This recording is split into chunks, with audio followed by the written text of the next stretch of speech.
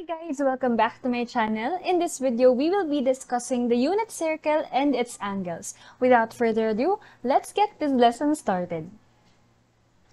Recall muna natin yung definition ng angle. Pag sinabi nating angle, this is formed by two rays intersecting at a point. This is that point and we will call that the vertex. Now, yung space between them, yun yung tinatawag natin na angle, and we will define that or we will represent that using this Greek letter theta. So, all throughout our lesson about trigonometry, we will be using theta to denote angle. Angles can be placed in standard position, at para natin masabi na naka-standard position ang angle, kailangan nasa Cartesian plane siya at yung kanyang mga parts ay nandito sa mga places na ito. Una, yung vertex, yung point of intersection ng dalawang rays, kailangan nandito sa origin. In the figure that you're looking at, andito yung vertex ng angle alpha, theta, and beta. Initial side. Pag sinabi nating initial side, ito yung side na pinagmumulan ng rotation ng angle.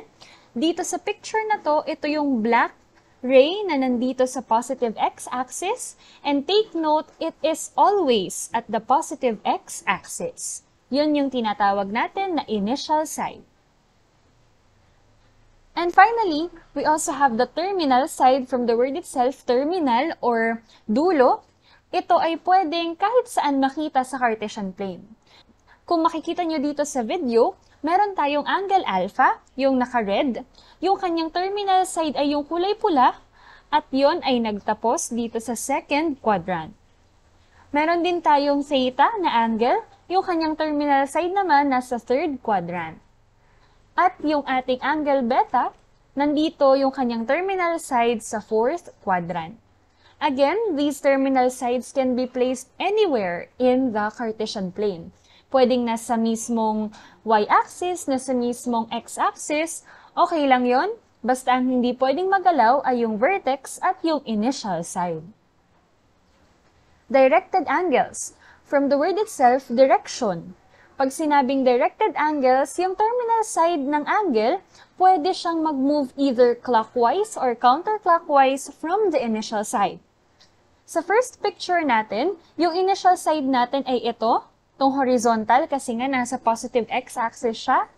And yung terminal side, nandito sa taas niya, counterclockwise yung rotation nitong terminal side, yung movement ng terminal side. Kaya kapag counterclockwise, ang angle natin ay positive. Pero kung pababa naman or clockwise direction, yung ating movement from the initial to the terminal side, ang ating angle naman ay negative. This is very important dahil naka-standard position yung angle, may posisyon na ginagawang reference, kaya yung direction from the initial side going to the terminal side should really be taken into consideration to know if the angle is positive or negative. Again, pag positive, dapat counterclockwise yung direction, and negative naman kung clockwise yung direction ng angle. And for the last concept in this video, pag-uusapan natin yung tinatawag na unit circle. Ang unit circle ay nabubuo dahil meron tayong angle in standard position. Again, itong horizontal part ay yung initial side at ito yung ating terminal side. Ang nangyari kay terminal side, umikot siya ng isang revolution sa palibot ng quadrants natin at nakabuo ng circle na ganito. Pero may special condition. Yung ating sides, both the initial and terminal side, ang kanilang length ay 1 unit. Kung kaya naman, nun sila ay umikot, dumaan sila sa mga points na to. 1, 0, 0, 1, negative 1, 0, and 0, negative 1.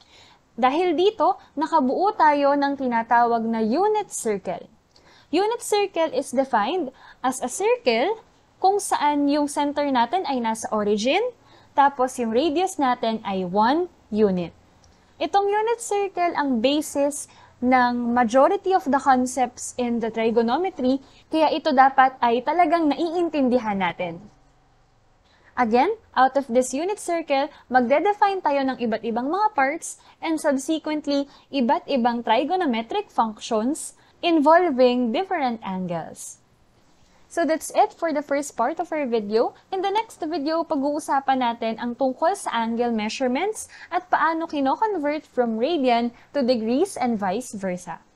Thank you for watching! If you learned from this video, please give it a huge thumbs up, subscribe to my channel, and hit that bell icon. See you on our next video.